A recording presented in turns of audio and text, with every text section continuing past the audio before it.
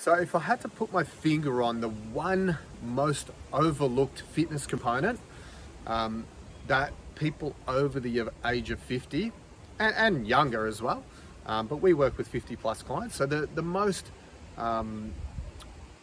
neglected component of fitness is without a doubt mobility and flexibility.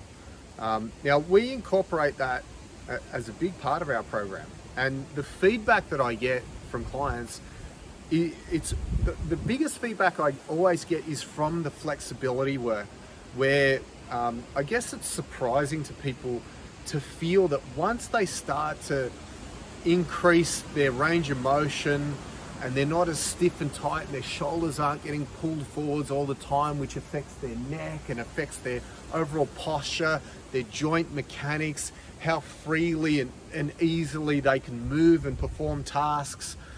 It's without a doubt, and just the net energy gain that you feel, like when you're really tight and stiff, it saps your energy. It makes you feel tired, and especially if you work in a job where you're sitting down at a desk for many hours, it can really take its toll on you. So without a doubt, the number one thing that I hear from clients is that, wow, I feel amazing after doing those stretches. I feel so much freer, more energized, and my body just feels better.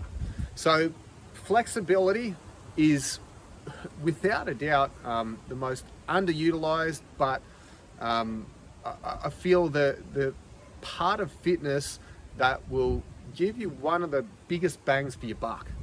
We normally get clients just to do like a 10-minute routine of mobility, and the results from that is amazing. They feel fantastic in their body after it. And the reason that I emphasize it for people that are over 50 is that generally we get stiffer and tighter as we get older.